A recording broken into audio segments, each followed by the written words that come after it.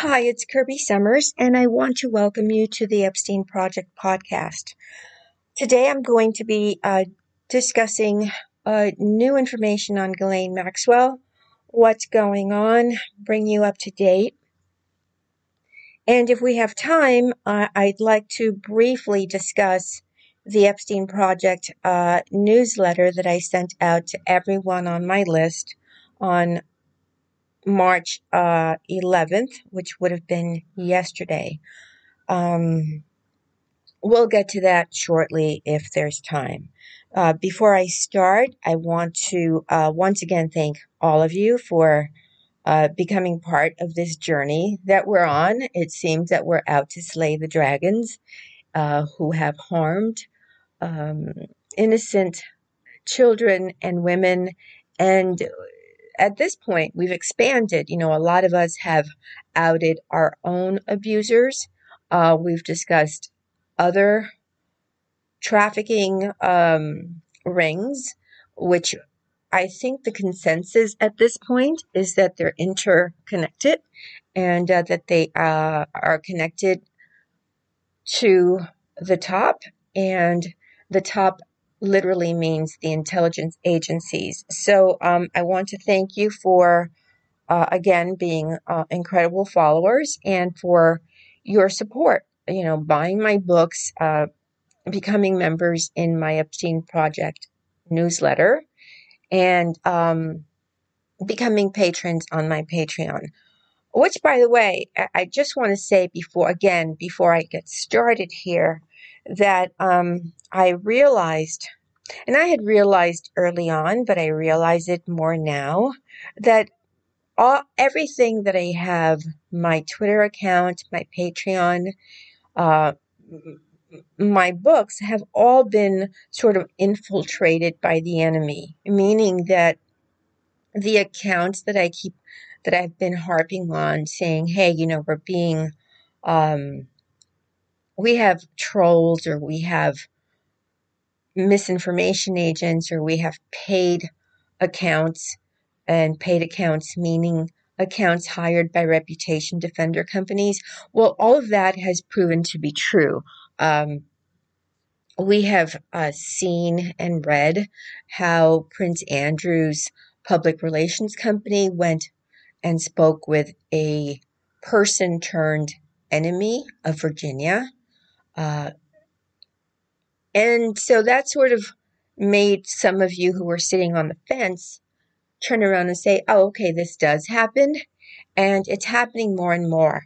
Recently, we have seen the arrival of Ghislaine Maxwell's siblings, who created a Twitter account because the people they hired to be their, quote, reputation defenders, public relations people, they weren't getting a pass from all of us. Our voices are very loud and in support of the victims of Jeffrey Epstein and Ghislaine Maxwell. And so the siblings have decided, hey, we're going to set up our own Twitter accounts. Yeah, well, they're not doing very well. All right.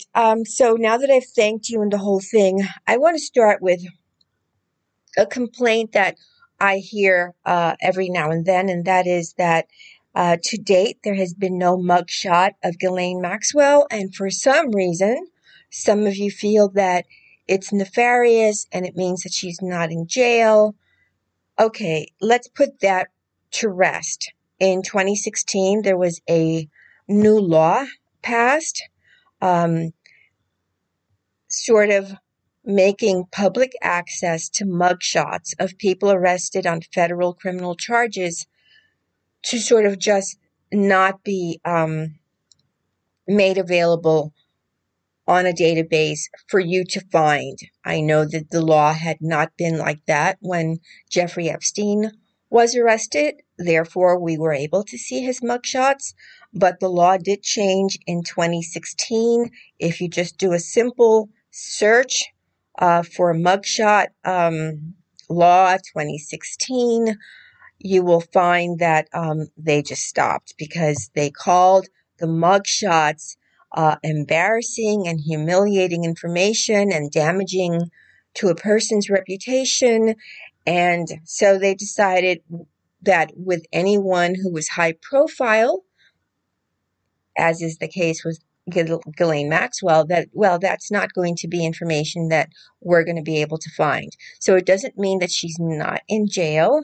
One of the three victims who is involved in the current case against Ghislaine Maxwell is Annie Farmer, and Annie Farmer saw her. She knew she was in court. She visually saw her. So we have confirmation of a sighting of Ghislaine Maxwell in jail when her first bail hearing happened. I believe it was on July 14th. Okay, so now that we've gotten that straightened out, and I hope that works for you, I want to say that, I put together a petition written to Judge Judith Nathan, who is the judge on the case, United States of America versus Ghislaine Maxwell. Many of you have signed. I think we're up to almost, 2,500 signatures at this point, and I initially only wanted 1,000, but please keep signing it. So the letter that I sent to Judge Nathan on our behalf, I want to read that to you because it's a cover letter. I included 43 or 44 pages. It's a PDF file of everyone who had signed up to that point. I know that the Maxwell family has also had letters written on behalf of Ghislaine, saying what a wonderful person she is, to please, accept that she's a wonderful person and grant her bail and let her go home or somewhere, and she will respond and be able to work better with her attorneys, so on and so forth. So they've been writing letters to the judge and to the court requesting that Ghislaine Maxwell be granted bail, and this is her third request. Our letter, with thousands of people who have signed this, I think our numbers are greater, frankly. The public is greater than the friends of Ghislaine Maxwell, the family of Ghislaine Maxwell. And ultimately, the judge has to do what's in the best interest for the court. So the prosecution stepped in and sent a very nice and very long letter to the judge opposing Ghislaine's third request, and they were very methodical with this is the reason, this is the reason, this is the reason, and the fact that Ghislaine offered to give up her citizenship to the UK as well as the one to France. They were very thorough in their research. They came back and said, hey, that's a time-consuming process, and it doesn't mean that she can sort of like escape there, because let's say in the instance of the her citizenship in France, well, the way the law works is that even if she were to renounce that citizenship today, the crimes that she has been accused of happened at an earlier time. So she is still legally protected in France for that time period. So that it renders the whole question of her giving up her citizen, it makes no sense. It doesn't change anything. And then as far as her citizenship, saying she'll denounce it in England, the process in England is so lengthy that it could take years before that can be sorted out. So that this offer that she meaning Ghislaine Maxwell and her attorneys, her very expensive attorneys, by the way, have offered really means nothing. It's just they keep adding stuff to it, hoping somehow that she can be released on bail.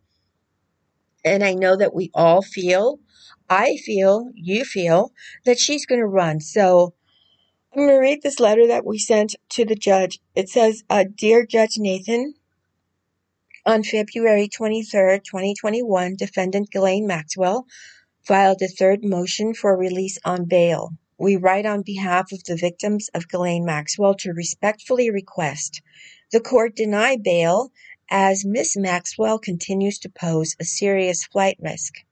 Ms. Maxwell has the financial means via money in overseas banks, as is evidenced by how Jeffrey Epstein transferred money into offshore accounts, as well as having the ability, via her powerful contacts, heads of state, to enter into another country with or without a passport. Ghislaine Maxwell is known among her victims as someone who terrorized them for years with threats of violence, and even now, through intermediaries, these continue.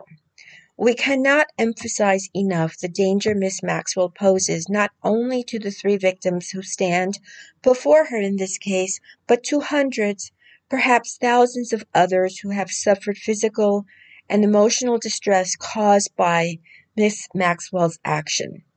Our open letter with additional information on how easy it would be for Maxwell to flee the United States can be read here. And I inserted a link to the open letter that I've shared with everyone and that I think you're familiar with. And then I go on to close. Based on the above, we urge the court deny bail for the third time in the matter of Ghislaine Maxwell. Respectfully submitted, the supporters of the victims of Jeffrey Epstein and Ghislaine Maxwell. So there's that letter for you. So I've already discussed the mugshot, the letter. I want to remind you that Ghislaine did not think she was going to be arrested. Or maybe she thought she was going to be arrested, but she took steps to hide. One of those is that when she was discovered living in Manchester by the Sea with her new husband, Scott Borgerson, she then ran off and purchased a $1 million house in New Hampshire, where she was equipped with two military trained guards who ran and did errands for her. They had her credit card so that she did not go out. She was not seen in public. When the FBI finally came and they knocked on the door, and that was around 6 o'clock in the morning on July the 2nd of 2020, Ghislaine did not just go to the door and answer it like a normal person would. If somebody is saying, "Hey, FBI," no, she ran into a bedroom, slamming the door and hiding. And that is when the police who accompanied the FBI broke into her home and arrested her. When they were inside her home, they discovered one of her cell phones, the phone that she had used previously, because she then had a new one that she did not think they were going to find her, because possibly the new phone she had, maybe it wasn't in her name. I don't know the specifics of that. But she had her regular phone that she had used previously wrapped in foil. And that is what you do when you don't want it to be picked up by the satellites that keep track of all our phones. Now, it goes to show you that, Ghislaine's phone was off. You can't imagine that she would wrap it on, because at some point that battery is going to give out. So she turned it to the off position, but she still wrapped it, which again goes to show you that the FBI, that the intelligence agencies can track us anywhere, whether our phone is on or off. We're tracked. We're tracked via our computers We're tracked via our phones. There's literally nothing we can do. We're tracked with the credit cards that we use. We're just tracked everywhere. There are cameras everywhere. I live in New York City, and you can't walk one city block without having, maybe, 6 or 7 cameras pointed in your face. So in any event, she knows this, but she wrapped it in tin foil so that she can avoid detection. One thing that she did, well, among the things that she did in London after her father, Robert Maxwell, was either killed or committed suicide on November the 5th, 1991, when there was a big scandal and her brothers Ian and Kevin Maxwell were in the court because they were part of their father's business, as was Ghislaine, and they were accused of embezzlement, and they stood trial, and I don't know how they got freed, but they did, even though they knew, or should have known, because they were the ones that were warning the father, hey, this bank called today. Hey, this bank called today. So they knew there was financial concern, and yet they were in court, they were arrested, and they were allowed to just go on with their lives.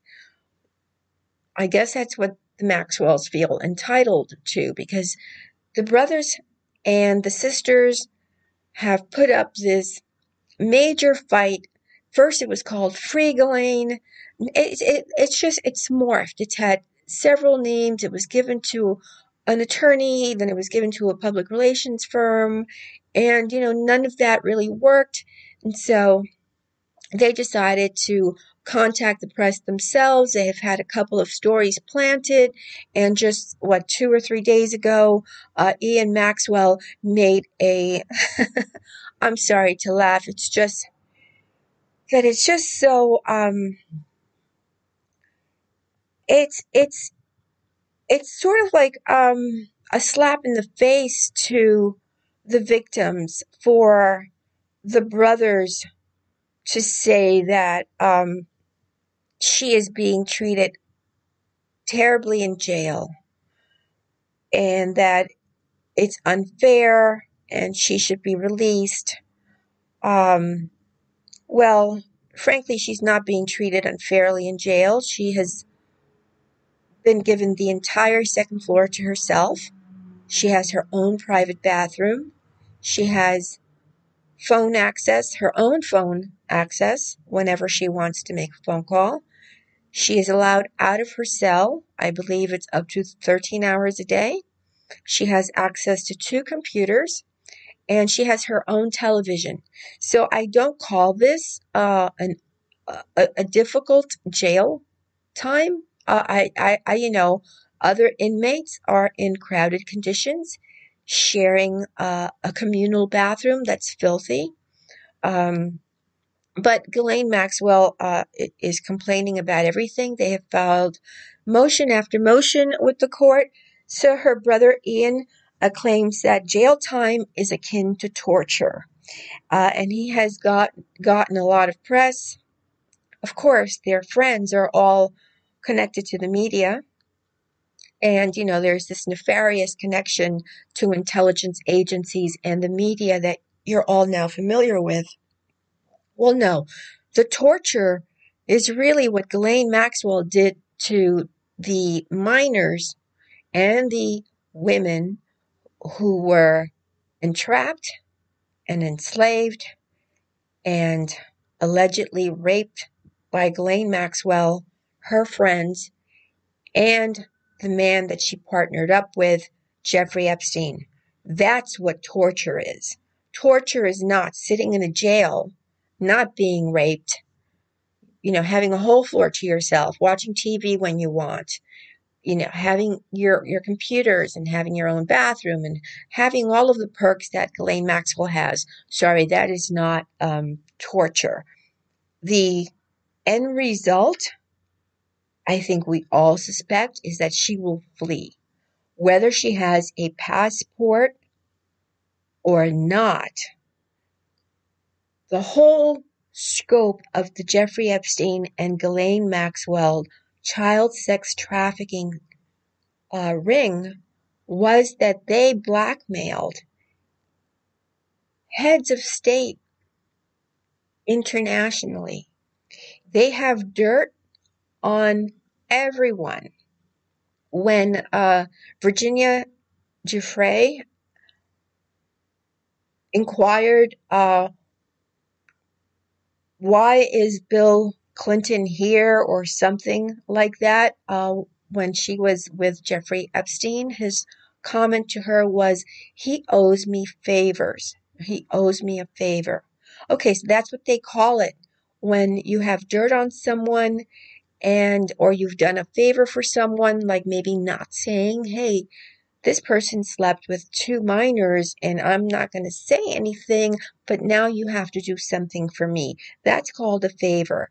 That's sort of the same language that's used by the mafia. Oh yeah, a favor for a favor. It's like, oh, I scratch your back, you scratch mine. So that, I've lost my train of thought, but the favor aspect of this is that if Ghislaine, I've got my train back, so that Ghislaine can literally just appear on the doorstep of any one of the heads of state, the countries where they have blackmail information on the leader or the relative of the leader, and say, hey, I'm here and you're going to hide me. And so she has that, and she also has access, obviously, to more money than has been stated. It's impossible to believe that there was not money put into offshore accounts. So, no, I think Ghislaine Maxwell, as you think, should be kept in prison. I don't know if there's going to be a court, sort of like this trial by jury situation that we're all expecting in July. And the reason for that is that this is a definite intelligence connected case. And the people that have been implicated are presidents. In one instance, it's a prince, Prince Andrew. There are very powerful people whose names have been protected by the court, by judges. And don't forget, a couple of the judges that sit in court are people who have been put there because of favors to, let's say, President Bush, favors to Clinton, favors to Reagan. This is not a new thing.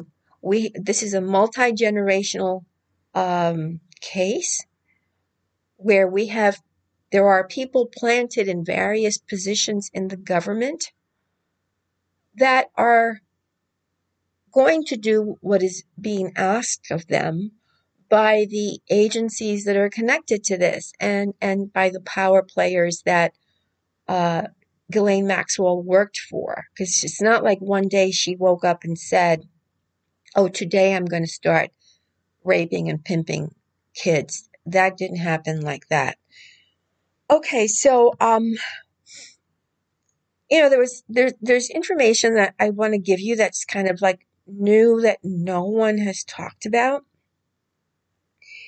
And I've put out little feelers here and there, but what happens with social media, I have discovered, and even with a podcast, when you're trying to be very thorough, is that most people were now being accustomed to sort of not having the ability to listen very well.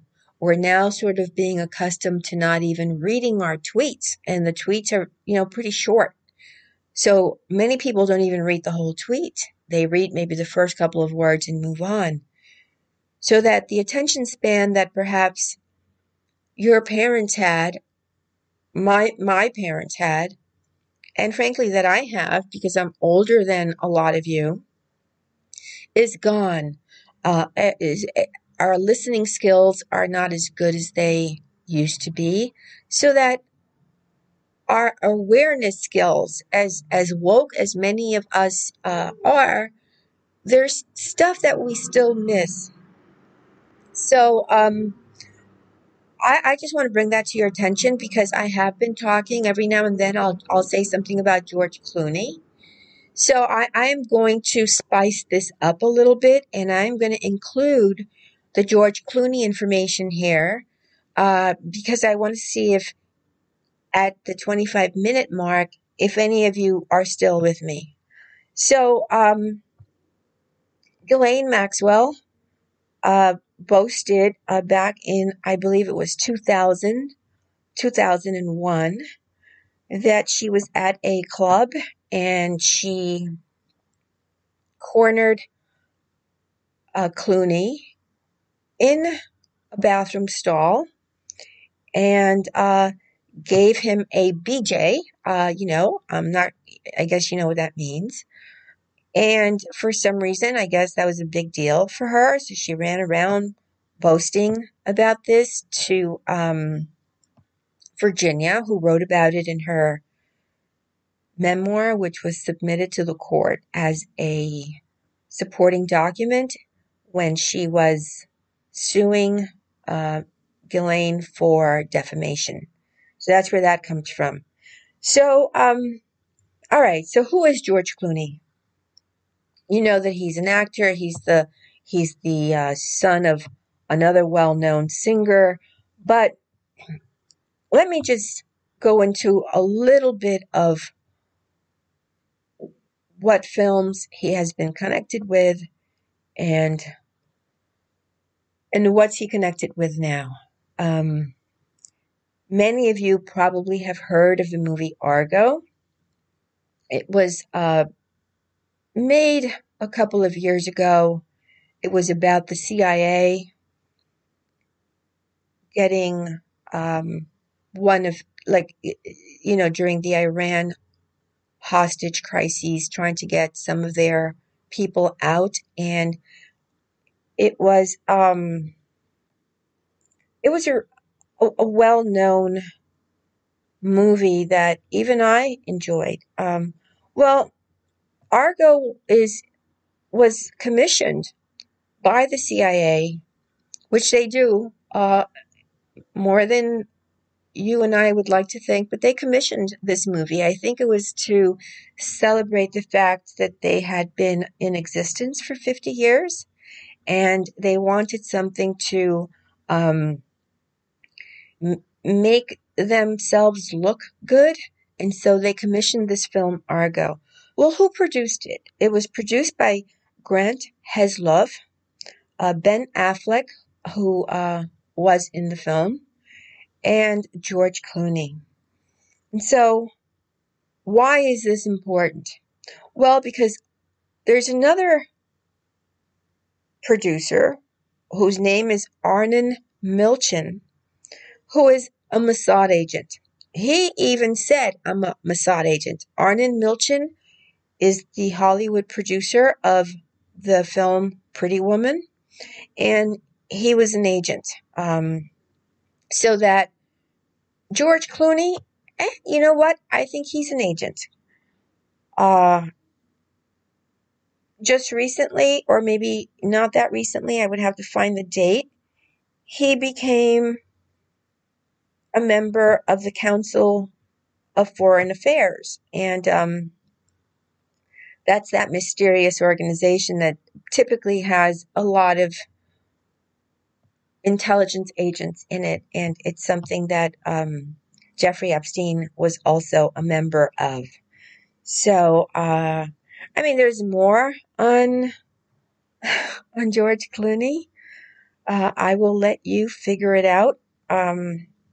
So, it's already, we're at the 30-minute mark. So I'm going to be closing here, but please like the video.